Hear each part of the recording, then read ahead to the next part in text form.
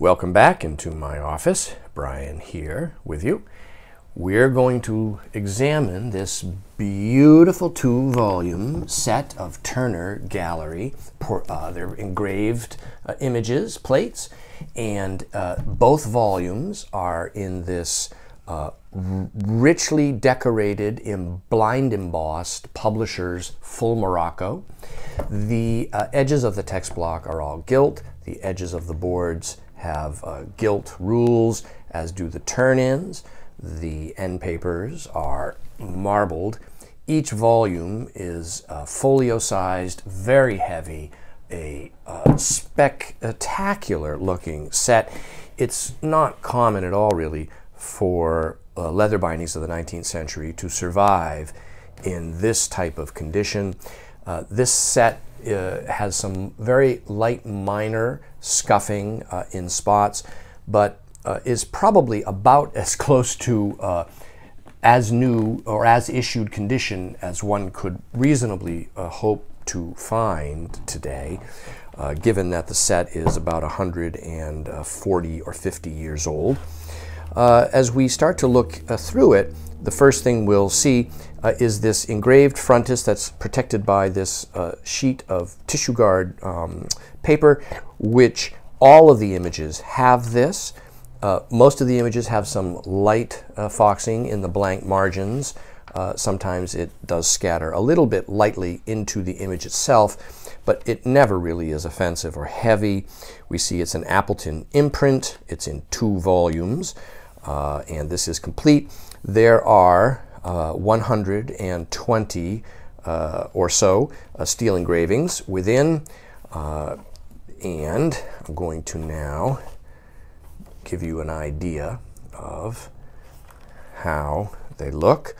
As you can see, each engraving is captioned with the engraver's name engraved below the plate, and the artist is named as well.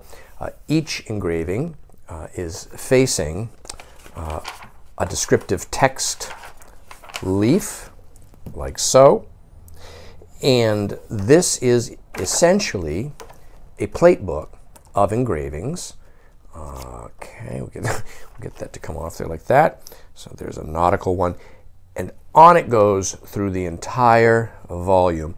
If you flip it this way, it's almost like one of those decks of cards where if you flip it one way, it appears to be all the deck is blank, but if you flip it the other way, all the cards show, and that's what we have here. This is a profusion of very well engraved, well inked, well printed plates, many of them views, landscape scenes, ancient history. There's a nice assortment of nautical imagery within. These volumes are really monumental. The paper is all heavy. Yeah, all of this paper stock is almost a card stock that the prints are, the engravings are printed on. And so we go like this, and this gives you an idea right on through the end. This image here is probably about the worst of foxing of any of them. It's the last one in the volume. Oh yes, this set will weigh well over, I think, 20 pounds in a box. Each volume must be 12 or 14 pounds, something like this. Again, we see the marbled end papers, really well preserved set. Yeah, and so here we have frontis again, seen from Boccaccio. Okay, when they actually, I think, were escaping the plague in Florence on the outskirts and the country. History seems to repeat itself. And here we are again with a list of all the engravings. There's 60 in this one, and either 60 or 61 I counted, but we'll do a second count before we actually describe it in detail on the website. We're just going to show you now in the video how the set is, and then we will do the detailed description shortly after it is added to our site.